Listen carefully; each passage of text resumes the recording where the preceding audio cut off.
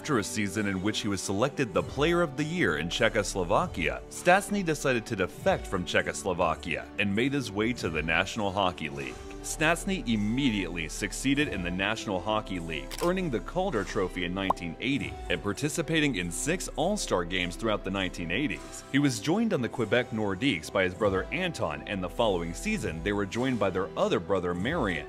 Together, the Stastny brothers formed one of the best lines in NHL history.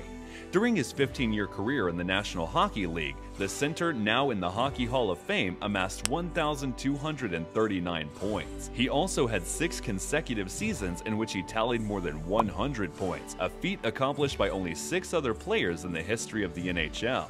And then we have one player who has achieved his remarkable feat in 13 straight seasons. But do you know who the other 5 players are who accomplished this? If you do, let us know in the comments.